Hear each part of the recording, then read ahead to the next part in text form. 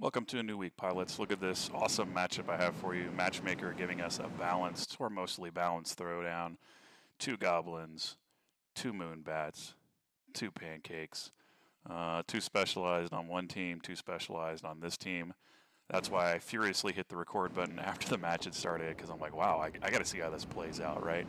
This is fantastic. Sometimes Matchmaker is drunk and needs to go home, but this is fantastic. So we're flying out the Goblin. Trying to grind some points. This is the end of last week's ratings, so I am looking for personal points, and everybody else is too. And so because of that, because of the matchup, that's cool. I want personal points, but y'all should know by now, if you've been watching me for a while, I'm about victory first, and whatever the objective is second. That's not how everyone plays, and you're going to see that in this match. But that's how I play, and I'm headed to the mining plant. And their pancake is too, probably to shoot down some bombers, which is great idea, and that is a good way to play. But it's not good to try and get into a turn fight with a goblin. So again, don't turn in your heavies. I mean, I know that's not 100% of the time true, but for the most part, don't do it. You saw he almost caught me on that first turn. That's probably because his pneumatic assist was rolling, but his pneumatic assist is now out, and he doesn't have any options left, and he continues to turn. And that's not a good place to be in. So I'm just going to whittle him down and get a free 60 points towards this zone, which is probably going to help us cap it. And then I'm going to go after the bombers, which the Goblin's not great for going after bombers. But these are bot bombers. They're not player bombers. They're not specialized with high point tail gunners. And they've already been whittled a little bit by AA and everything else. And so I feel confident, even on this RB-17, blowing them down a little bit. And I thought the fire was going to finish this guy off, and it didn't. And I've got a choice to make. Do I go back for him? I'm like, oh, fire's got him. Nope, never mind. But then he's headed out of the zone. The Ju-88's headed in the zone. I figure I'll finish him off later if something else doesn't do it for me, the AA or whatever else. So the Goblins actually, these machine guns, these 50 cals at high tiers are actually really good, actually, for sustained damage.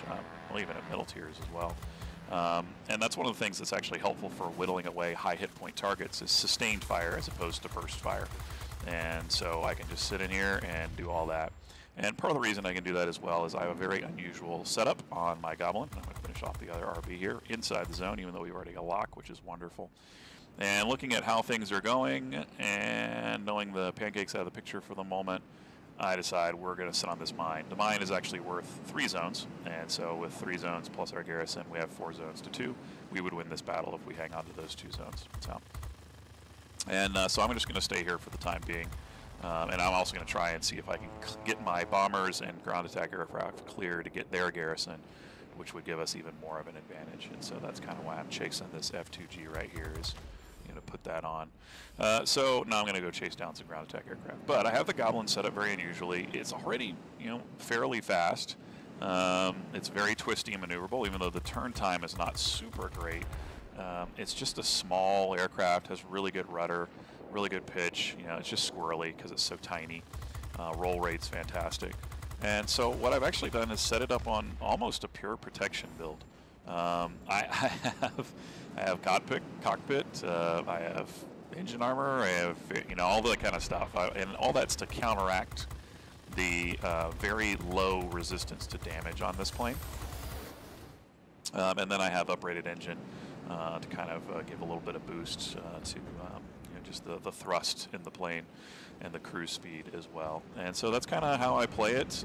I've found that a lot of times I can win one-on-ones, even though I don't necessarily have superior stats in terms of speed or maneuver, if I can survive the initial contact with the enemy, right? And that pancake was easy to dodge at the beginning of the match, but they're not always that easy to dodge, and you're going to see that here in a second. As I take on some other aircraft. So I am going to wipe out the B, because again, these are great guns, even though they're not big cannons or anything. And I see the Moonbat has come to play, and it's very low, which is surprising. And he's not jumped me, which is also surprising. So this is an easy victory. But I'm watching the mini-map. Were you guys watching the mini-map? I was watching the mini-map because I see a fighter coming in besides the Moonbat.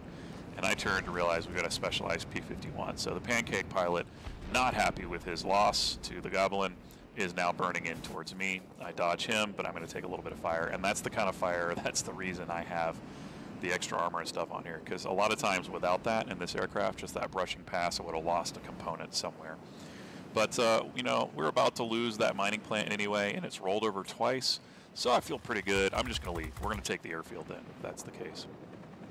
And the Moonbat, our Moonbat is here, doing all sorts of good things. And I'm again watching the mini-map. Were you watching the mini-map? And I realized the P-51H is really upset about losing to me a second ago, and so he has followed me over here. So I'm going to do a little high yo-yo and come down underneath him, and I'm going to turn fight him, and I get whacked by a bot Jawa, and I lose a wing, and that's not good, and now I'm in trouble. So I just want to get out of the zone. I want to drag him down, and I'm realizing he's keeping up with me. So I'm pretty sure he's got his P-51H on a speed build. And now that I know that he's on a speed build, I'm going to lure him into this valley. I'm going to take him up in a spiral and just dump my speed. And I think I should be able to beat him in a turn fight.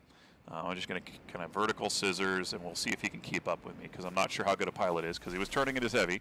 And unfortunately, that fails because the Moonbat never left the mining plant. I'm not sure why. I don't think we had any of our stuff over there. But for whatever reason, he was hanging out there. And this is where I want to pause the video and talk about something else that's going on in the background here. And that is that while we've been paying attention to what I've been doing, and our Moonbat has been doing great things, our specialized Pancake has quit the match. And that's really frustrating. And you're going to see why as this match unfolds.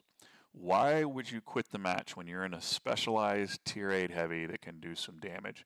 We're going to talk about why he did that, and this is mostly on him, but it's a little bit on Wargaming as well. So let's finish out the match, and we'll talk about that as well. So knowing that our Moonbat is trying to hold down the airfield, because this is what we're doing right now with ratings, right? I'm going to spawn in as well, and then I'm going to go see if I can take one of the garrisons.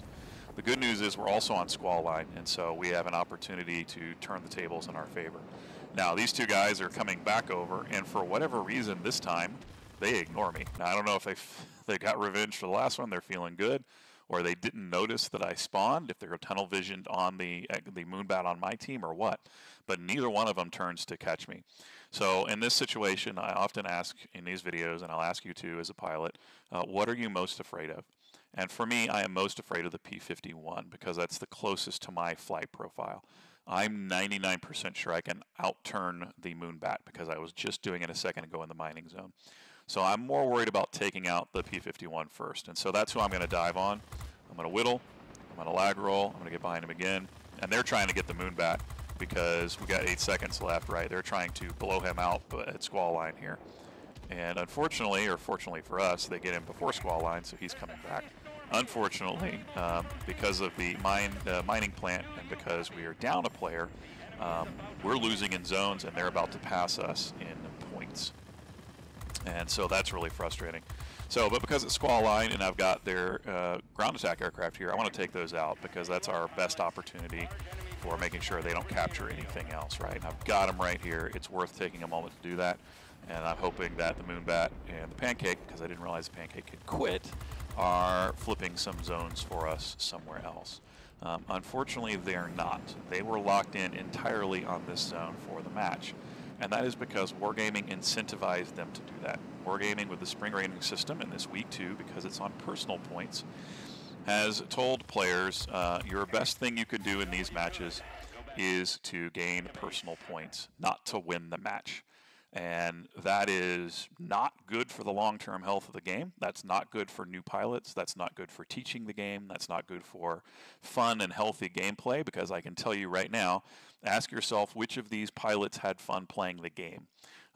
Which of them enjoyed this match? Our Pancake certainly didn't enjoy the match. He left. Our P-51 struggling on the match as well. He left, right? I kind of did, but I'm a little frustrated with what happened in the match, obviously. So, you know, about half of our teams found this match to be not fun, and one of them found it to be so not fun that he quit.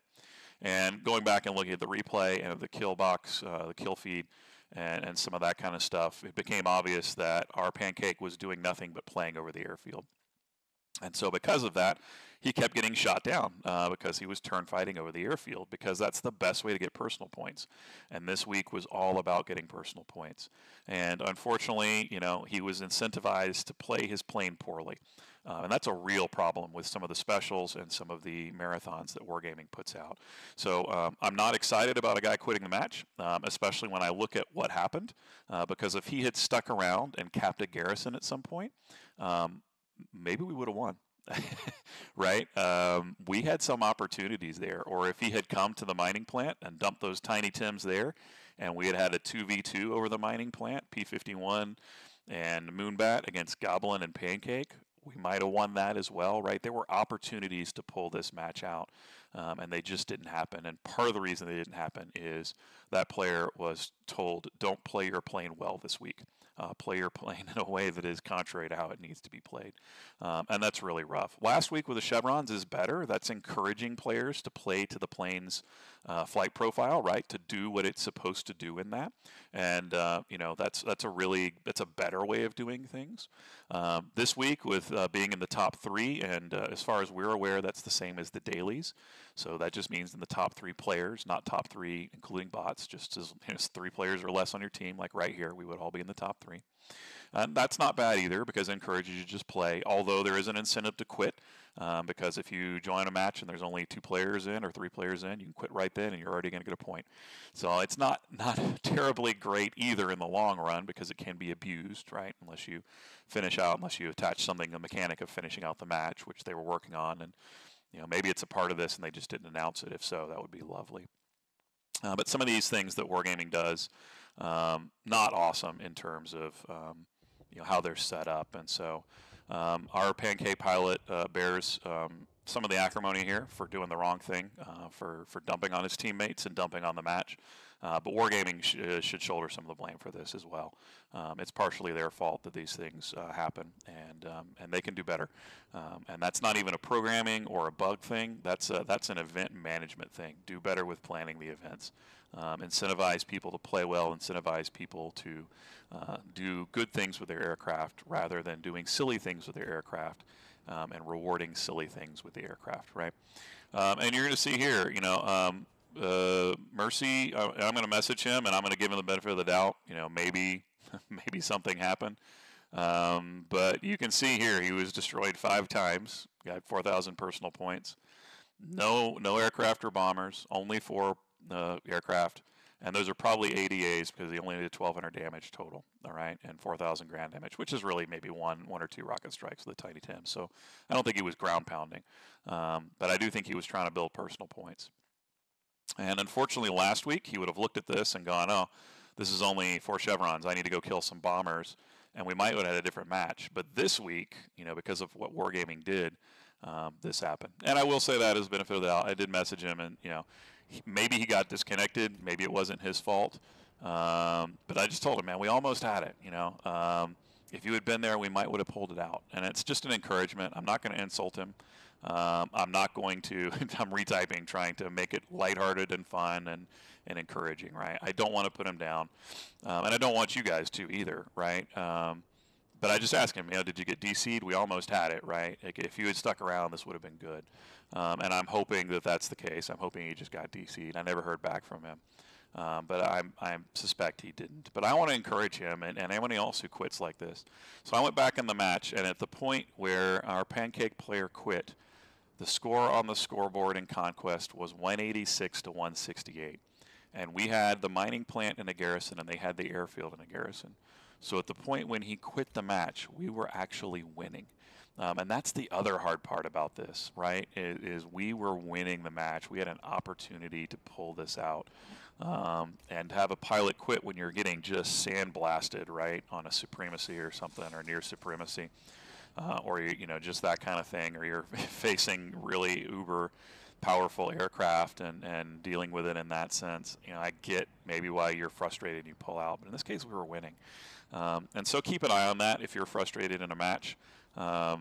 Just think about other pilots in the team and what you're being incentivized to do, and maybe you can't pull it out this time, right? Maybe it takes a little, you have to wait for the next match to be able to get what you need. Or maybe Wargaming does a little better job in terms of the planning of these exercises. But whatever it is, I hope this week goes well for you in terms of putting together top threes and being able to do that. I'm excited to have more videos for you this week. I'm happy to show you some more of the Goblin if you want. I think it's an interesting little aircraft. And it's a good reminder for me because I won that on VBAT's live stream. And so that was a gift from him. And I have fond memories of VBAT's channel and hope that one day he comes back and graces us with some great videos because we could use his presence. He did a really good job with all those. And I really started this because I missed those videos. And hopefully they put a smile on your face when you see them pop up in your feed in the morning the way they did for me. And so hopefully that's done that for you today. Enjoy your matches. Have a great time. Have fun with the game. It's what it's there for. Don't break your back on these marathons. They're not worth it. They're not worth getting really upset and rage quitting over. If you need to take a break, jump tiers, come back to it. But stick with it. This is a great game, even though it's frustrating sometimes. And I hope I get to see you in the air this week.